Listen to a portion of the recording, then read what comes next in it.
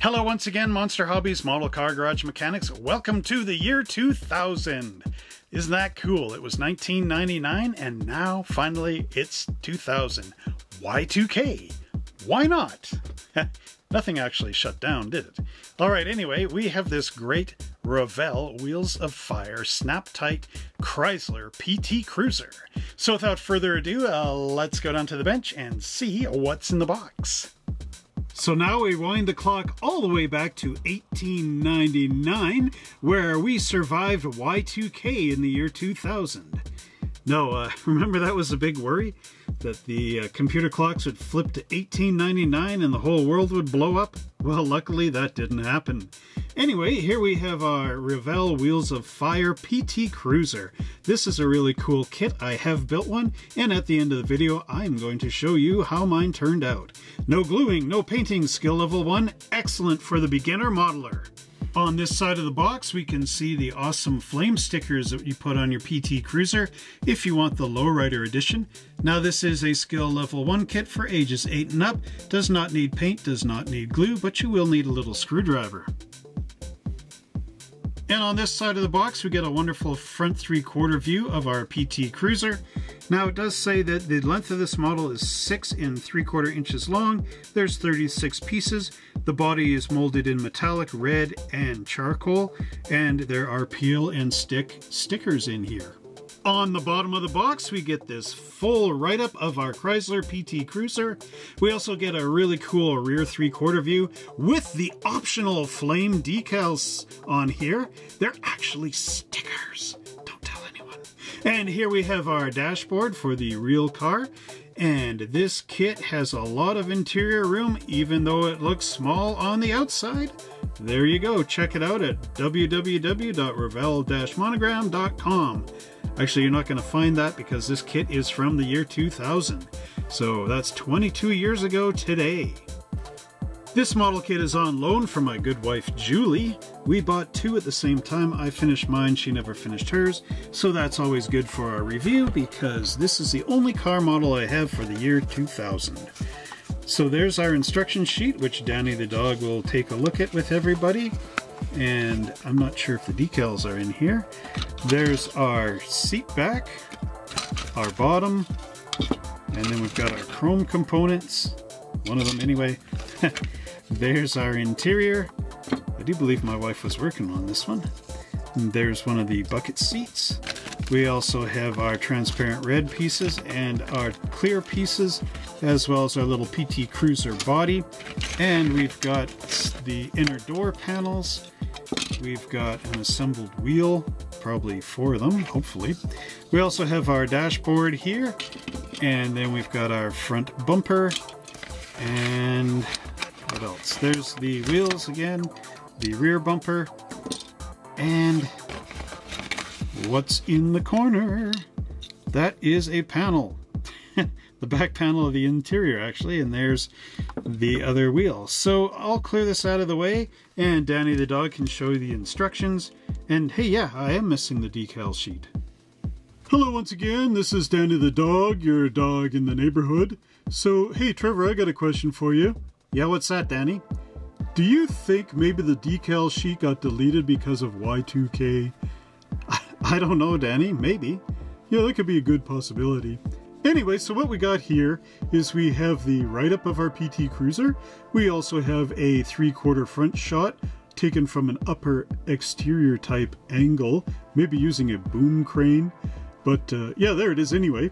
And then we have the symbols you're going to see in the instruction sheet, as well as the read before you begin stuff, and some tips to help the beginner modeler to make an excellent PT Cruiser model kit. So again, we've got these really cool, like semi-photographic type illustrations in here. That's kind of neat. So we've got our front and rear seat backs, which clip together on these posts, and there's holes inside as well. And then in the back here, we also have the same arrangement.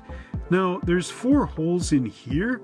Is that an actual thing on the PT Cruiser? Maybe for like, I don't know, when the seats are folded down or something? Let us know if you got one in the description below, if that's real or if that's just a snap together feature. Next up we get panel 3, which shows our seats going down into our floor pan, and then step 4, which shows the door panels being clicked into place on the side of the interior pan. Panel 5 is showing our interior going together with the steering wheel and our dashboard, and then there's that tailgate panel which keeps the sides all nice and parallel. Then in step 6 we have our headlight reflector going in the back, and then our clear headlight lenses, and this unit pops in from behind and pushes forward. In step 7 we see our side mirrors being put in place as well as the front bumper, and step 8 shows the left and right tail lights going in and the rear bumper going underneath. Step 9 shows our chrome wheels going into the tires and the metal axle which connects the two. You do 4 wheels and 2 metal axles. Now here we've got our clear window dropping into the underneath of the body in step 10.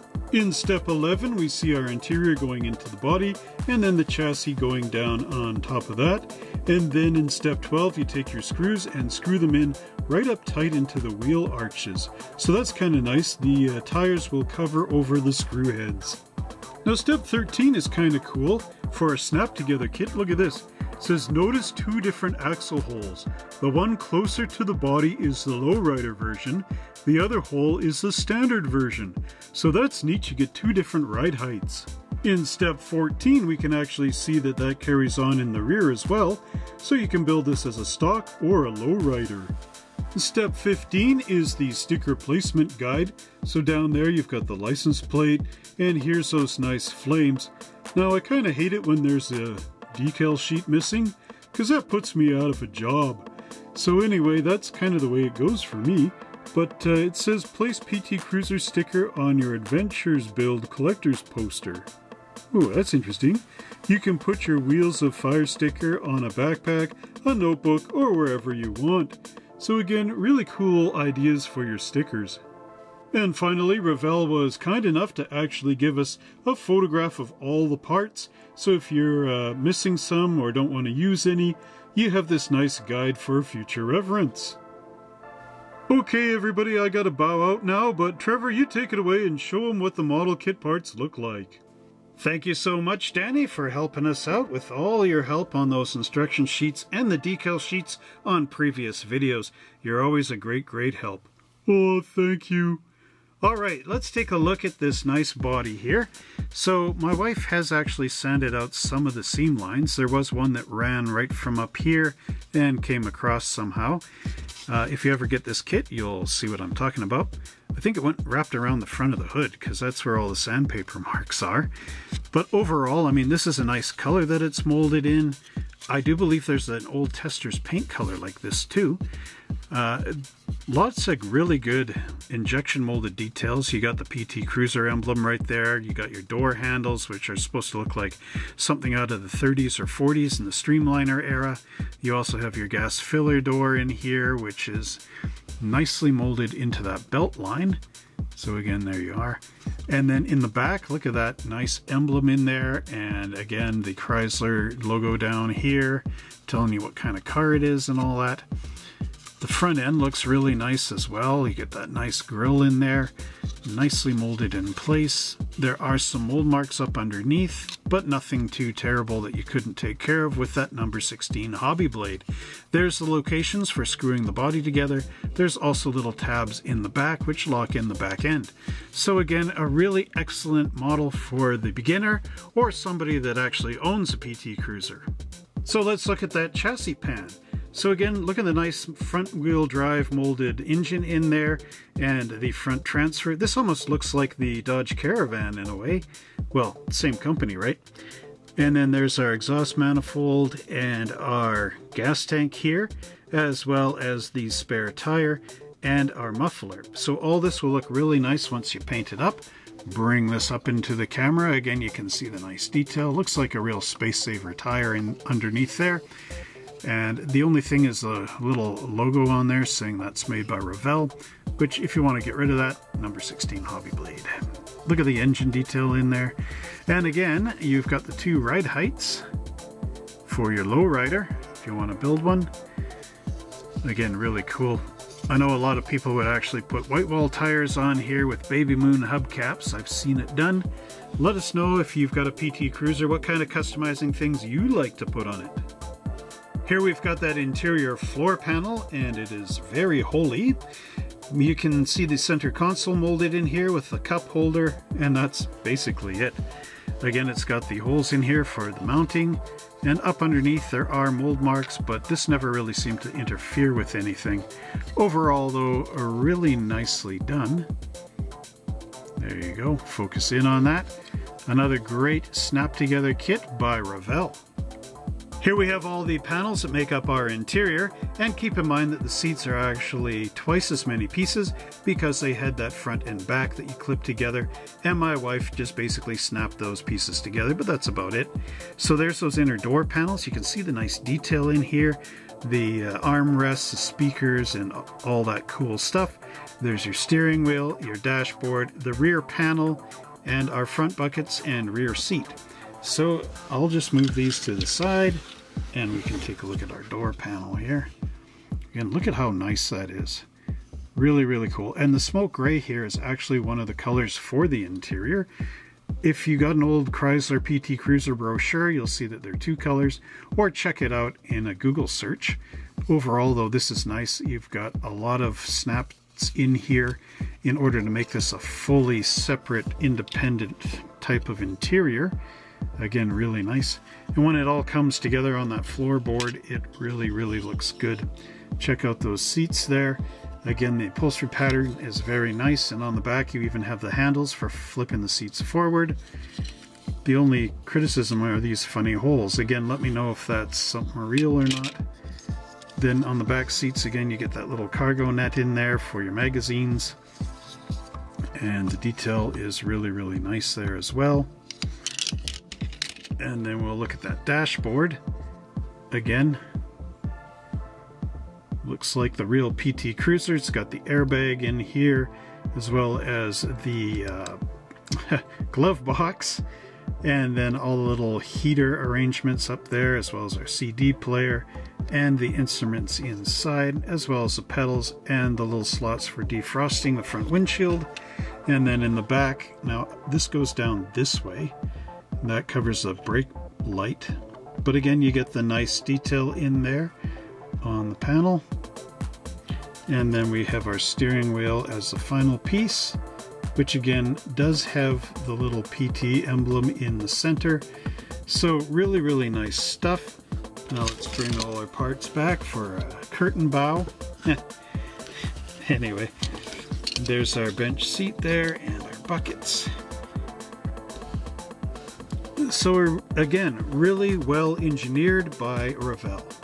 So here we have our front and rear bumper, as well as our side mirrors, and there is a nice little alcove in here to put in the chrome mirror. Again, really nicely done. Very simplistic though. I guess the PT Cruiser is kind of simple.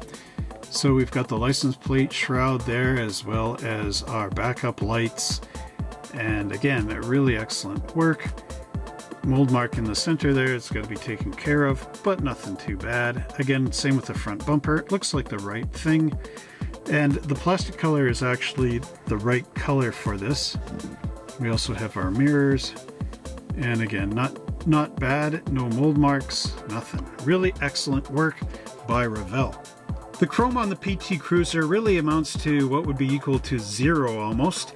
There are the four wheels which are molded in here, which my wife snapped out. We'll see them in a minute. And we also have the front. This is in behind. You got your turn signal lights here, as well as your headlight bezel in the back. But you know what you get is nicely done. It does look like a proper Chrysler PT Cruiser headlight bezel in there. There's also little turn signals in the very corners there that you would paint with your amber, which will end up looking really nice. And then the lower ones, these I think are actually driving lights. But overall, I mean, for what you get, it's really, really good. Now here we have our glass, and this is molded as one piece front to back, much like the early 60s promo cars were. However, with this, you get the dome light in there. You also get your sun visors, your windshield wipers, the rear window, and the light in the back, as well as a transparent sunroof. And then in the front you get the headlights, which will all snap in, as well as the rear tail lights, which are molded in red. So what's also cool about this is this area here is all frosted, so not too much involved with painting. I think I was a little wrong on the trunk lid, because up here, whoops, is the actual third brake light right there. You would paint this in black around the window just so that it looks like the right thing. But again, look at the nice sun visors in there. This area here would all be painted with the interior color, and just be careful not to get on your glass with paint. But overall, I mean, this is a really nice window just as a snap together kit. Now I'll bring the headlights up here. Again, you can see there's frosting on there, which is the way it's supposed to be on the real PT Cruiser. Cut down some of that glare from the headlights. And we also have our taillights in here, which have a little bit of a molding, kind of a relief in there or whatever pattern. There we go. Just so that these end up looking like the real PT Cruiser tail lamps. So again, really excellent engineering by our good friends at Revell.